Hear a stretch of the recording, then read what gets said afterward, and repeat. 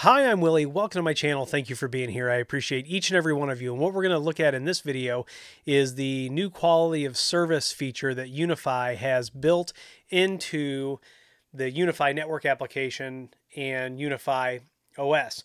I want to get some things out of the way at the beginning of this. So it tells you right here that UniFi's primary quality of service is a gateway-based solution, which means it's not configuring the actual network ports. You're not doing this at a VLAN level. It's basically just at the gateway, monitoring for these packets for whatever we tell it and giving them higher priority. If you're an AV integrator, they do have some of the pro switches that can be configured for Dante, QSys, SDVoE, and other pro AV solutions. That does work at the switch port level and does do DSCP tagging. But most of you probably aren't doing that, and you're looking for some sort of quality of service to make sure your Teams doesn't run like ass, or that Zoom works correctly, or that your phone calls work. At a 30,000 foot view, this will work for smaller networks. Once we start putting VLANs on and once we start scaling the network, you're going to have to look at other solutions. But for now, if your network profile is small enough, this may work. That being said, anytime you deploy voice over IP on your network, if your equipment can do VLANs and you can do quality of service, you should always do that. But they included this, which means they recognize that it is needed, and they're probably going to continue to make improvements in this area. So how do we configure the quality of service that they have now included? This is my UDR7. I'm running network 9.1.120 and UniFi OS 4.1.22. You should make sure you're on the latest versions. And when we go to settings and routing, you're going to notice there's no QoS tab. And that is because to enable it, we have to go to a security and we have to upgrade to the new zone-based firewall. If you're not comfortable with the new zone-based firewall, you can do some other workaround things to try to get this to work using some routing methods. If you upgrade to the zone-based firewall, you can't just turn it off. Do note that you have to restore to a backup that did not have the zone-based firewall. So you're going to want to make sure that you're comfortable with this. So we're going to go ahead and click to upgrade, and we're going to go ahead and upgrade that. And now that our zone-based firewall is enabled, when we go to routing, we now have this QoS tab. Here you can create a standalone QoS rule, or they've included this prioritized critical traffic. So if we hit configure, it's going to give us a default name, critical apps prioritization.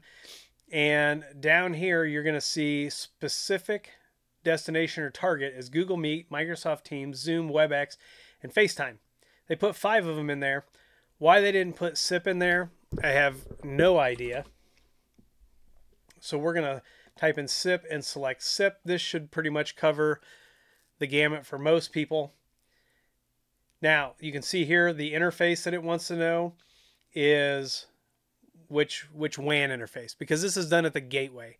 It's not done at the network and the gateway level, which is how when we deploy voice at scale or video at scale, we're doing it through the entire network. We're not just doing it at the gateway.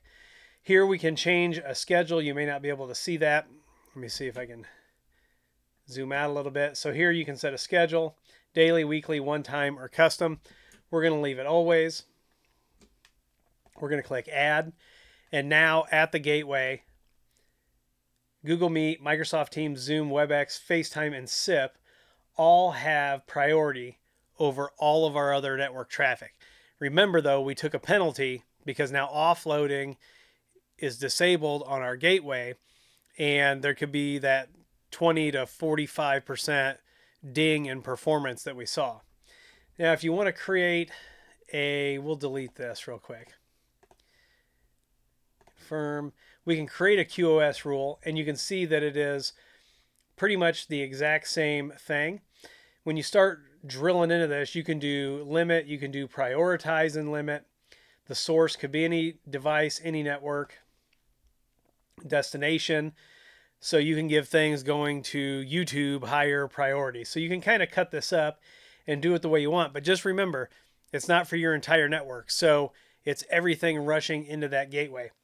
That being said, it should likely work for smaller networks. If you're running this, let me know what kind of experiences you've had down below.